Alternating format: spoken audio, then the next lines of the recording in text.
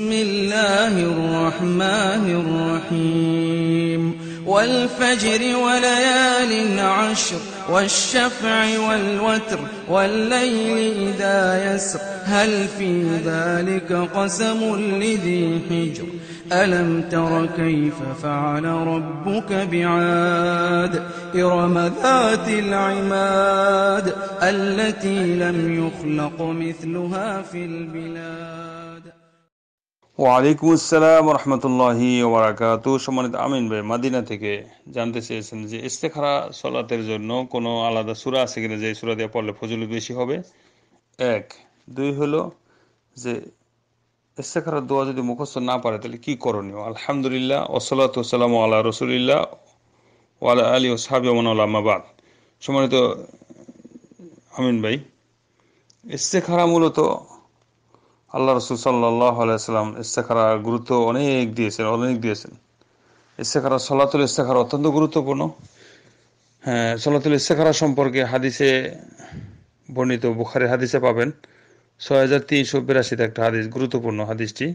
জাবির বিন আব্দুল্লাহ রাদিয়াল্লাহু আনহু থেকে বর্ণিত, তিনি বলেন, কানা রাসূলুল্লাহ সাল্লাল্লাহু আলাইহি ওয়াসাল্লাম ইউআল্লিমুনাল ইস্তিখারাতা ফিল উমুরি কুল্লিহা কাসূরাতি মিনাল কোরআন। আল্লাহ নবী সাল্লাল্লাহু আলাইহি ওয়াসাল্লাম আমাদের সকল কাজে ইস্তেখারা শিখাতেন, যেমন কোরআনের সূরা শিখাতেন। এ থেকে ইস্তেখারা প্রমাণ করে ইস্তেখারা যে সমস্ত কাজে তারাদ্দুদ রয়েছে, সন্দেহ রয়েছে যে এটার ফলাফল ভালো হবে না খারাপ হবে, না এটা আমি করলে কি হবে না হবে, এই অবস্থায় আল্লাহ সুবহানাহু ওয়া তাআলার কাছে শরণাপন্ন হওয়া, আল্লাহর কাছে ন্যস্ত করা বিষয়টি। তো ইস্তেখারা অত্যন্ত গুরুত্বপূর্ণ। ইস্তেখারা নামাজ বাদ দিয়া, ফরজ সুন্নত নফল বাদ দিয়া যে সমস্ত তার দৈনিক পড়া হয় এগুলি বাদ দেওয়া, যখন ইস্তেখারা করার প্রয়োজন হয় কোনো কাজের মধ্যে, তখন সে অতিরিক্ত 2 রাকাত সালাত পড়বে অজু করে পবিত্র অবস্থায়। 2 রাকাত সালাত দাঁড়াবে, যেভাবে 2 রাকাত সালাত পড়তে হয় সেভাবেই সালাত পড়বে। এটার জন্য কোনো নির্দিষ্ট সূরা নাই যে এই সূরা দিয়ে পড়তে হবে, এই সূরা এই আয়াত দিয়ে পড়তে হবে। যেখান থেকে তার সহজে সেখান থেকে 2 রাকাত সালাত পড়বে। সালাত পড়ার পর ইস্তেখারার দোয়াটা পড়বে, আল্লাহুম্মা ইন্নী আস্তাগফিরুকা বিইলমিকা ওয়াস্তাগদিরুকা বিকুদরাতিকা ওয়াসআলুকা মিন ফাদলিকাল আযীম ফাইন্নাকা তাকদিরু ওয়া লা আকদিরু ওয়া তা'লামু ওয়া লা আ'লামু ওয়া আনতা আল্লামুল গুয়ুব। ইস্তেখারা আরো বড়, এই দোয়াটা শেষ নয়, বরং বড় আছে।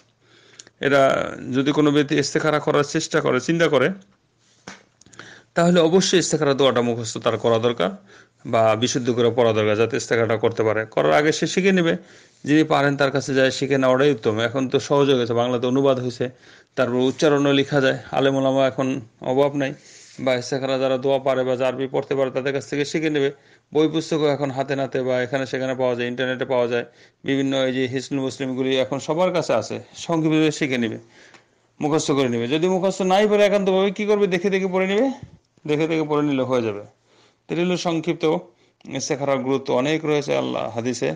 তে আমরা এই বিষয়গুলো, এই সুন্নত আজকে অনেক কাছ থেকে চলেই গেছে। ইস্তেখারা যতটা গুরুত্বপূর্ণ এটা অনেকে জানেও না এই বিষয়ে।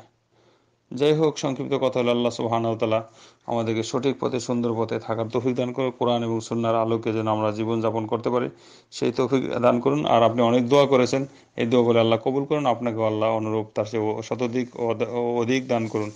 পরকালে নাজাতের ব্যবস্থা করুন। দুনিয়ার শান্তিতে আমাদের সবাইকে থাকার তৌফিক দান করুন। হাযা ওয়া সাল্লাল্লাহু আলা নবিয়িনা মুহাম্মদ। আসসালামু আলাইকুম ওয়া রাহমাতুল্লাহ।